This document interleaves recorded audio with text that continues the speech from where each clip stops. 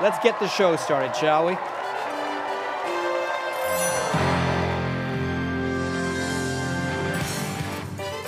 Live from BC Children's Hospital in Vancouver, it's the 29th Annual Miracle Weekend.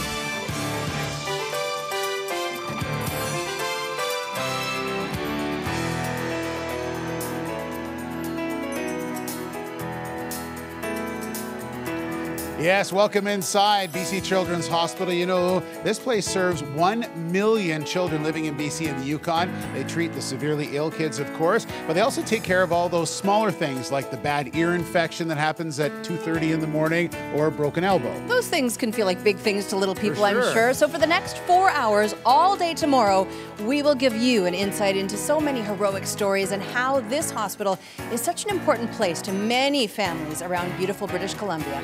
Here at Children's Hospital, the highly specialized caregivers help kids 24/7. You can be a part of the caregiving team by making a donation right now.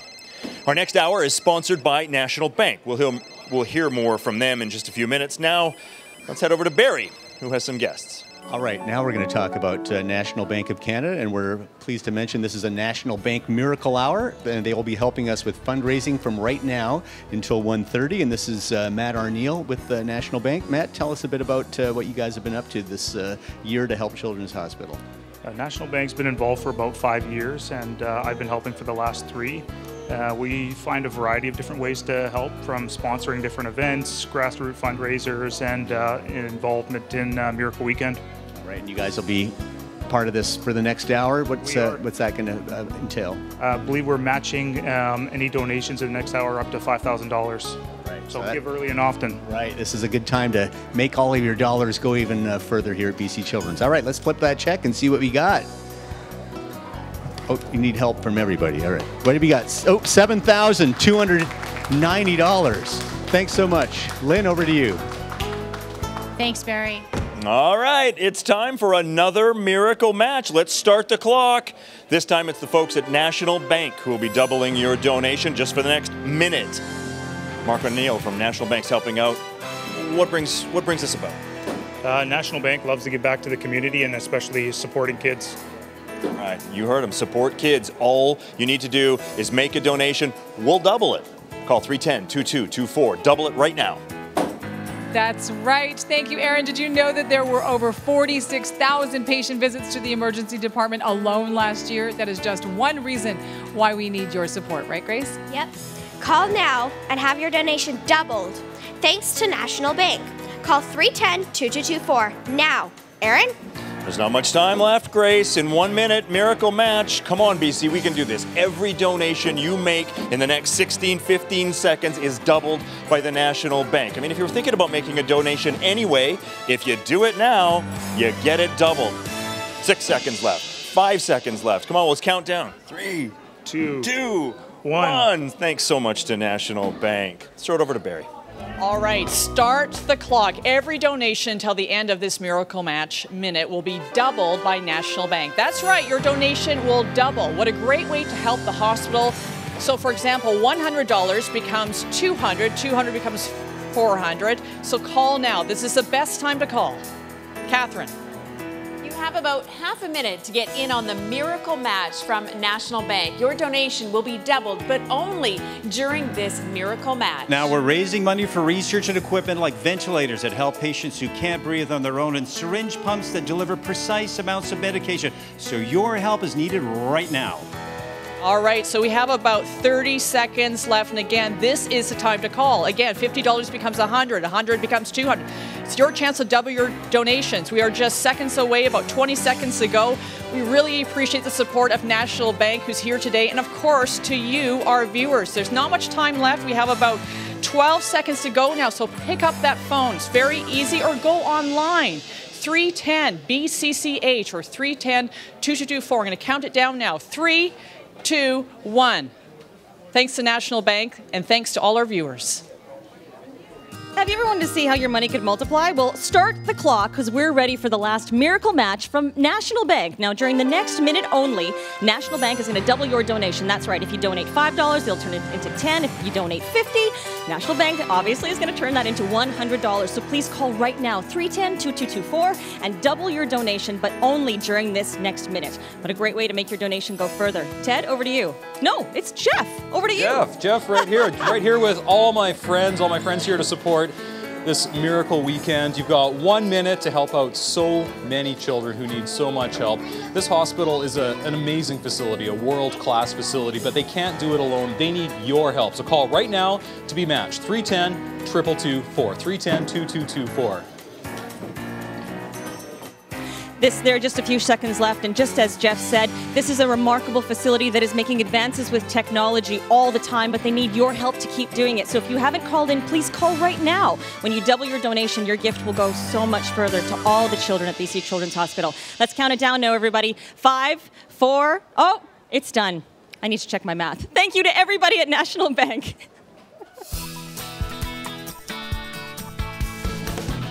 BC Children's Hospital helps kids from every corner of this province.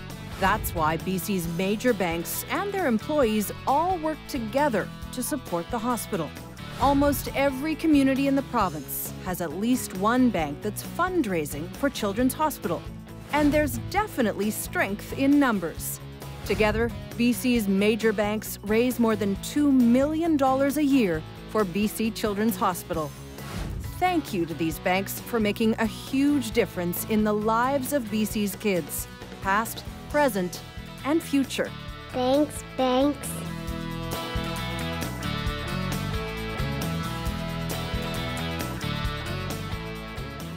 Here with a big gang from the Banks division. Todd Laycroft is standing by with me here. Todd, talk about teamwork here. There really is a large group of people getting behind this initiative for you guys. Yeah, you know, we can be such bitter rivals competing in the marketplace, but it's just, it's amazing how all of the charter banks get together and we collaborate so well in BC to raise money for BC Children's Hospital. And how do you go about raising money? What sort of initiatives do you take on? Well, it's all employee driven at all of the banks. A lot of creative initiatives, things like talent contests get done. It's quite a grassroots initiative. Talent contests? What are you talking about? Oh yeah, well, Bank of Montreal has a talent contest. Oh, yeah? It's fantastic. All right. Okay, we've got, well, talk about teamwork here. We've got a group of kids in the front who are going to help us turn these cards. You ready? We're going to start off on this side here. Flip them over. 0. We got a 0. Got a 7. What do we have here? Another 0. 2. 0. 0. And the last one, 2. An unbelievable total. That is teamwork. The Banks division. Thank you so much, guys. Great job again. We are pleased to introduce you now to our 2016 champion child. I had a chance to chat with Aiden Chin earlier this evening. 5 years ago, cancer tore apart Aiden's world and forced him into BC Children's Hospital for weeks at a time. But you know what? Cancer couldn't break the deep bond Aiden had with his brother and his friends. In fact, it did quite the opposite.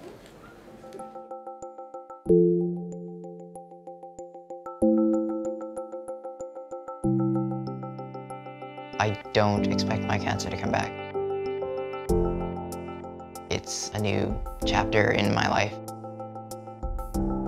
I guess there is a sense of being a child, being a teen again.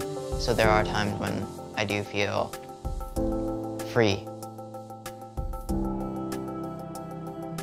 I don't think I could ever fully go back to what it was like before.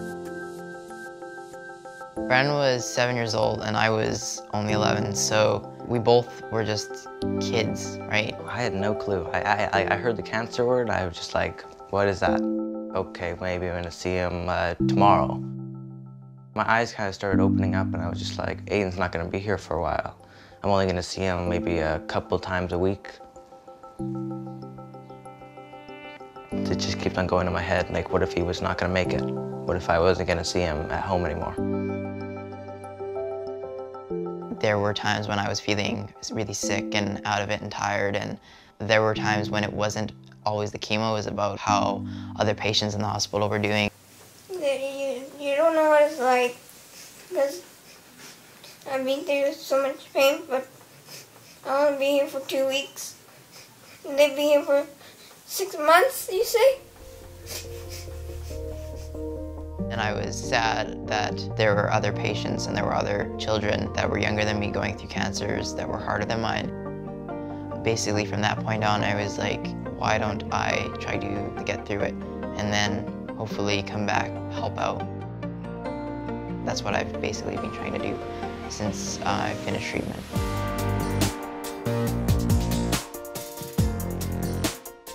I got to join this club at the hospital called the Oncology Teen Group Club.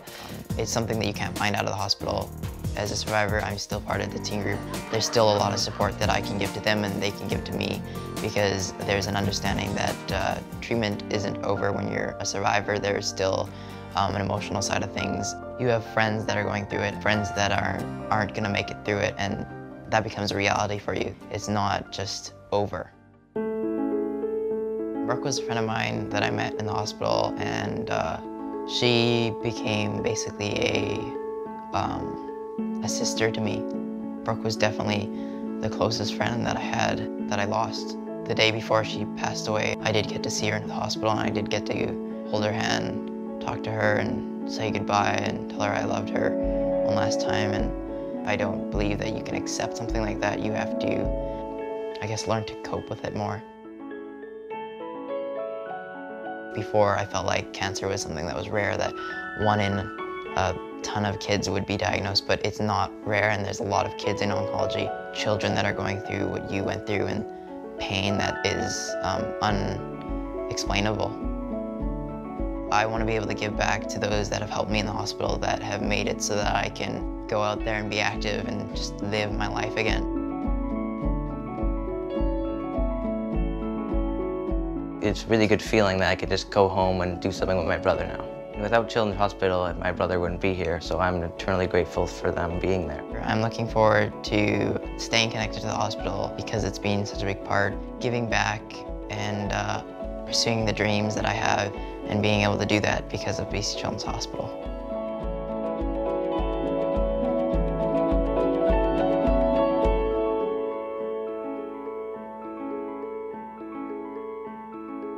Miracle Weekend coming to a close, but what a weekend it's been.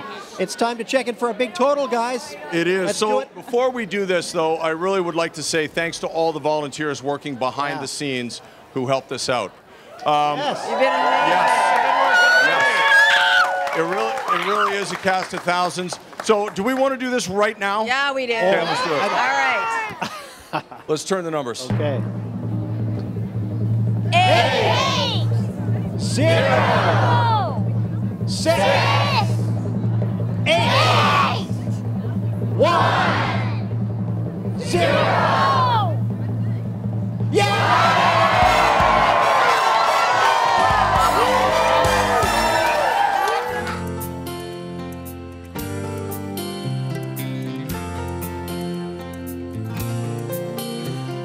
Angels are smiling, lifted by love, awed by the children, exploring their world of pure innocence, pure love.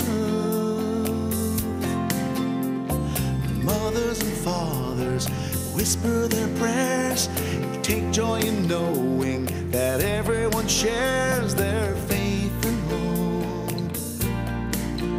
and love. Little ones laughing, lost in their play, through grateful eyes you can hear them say, thank you all, thank you, thank you all, thank you.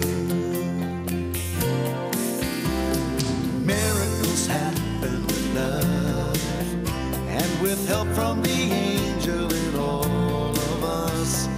Miracles happen, oh yes they do. Here's hoping someday one happens for you, and the peace comes to you from above. Miracles happen with love. Miracles happen with love.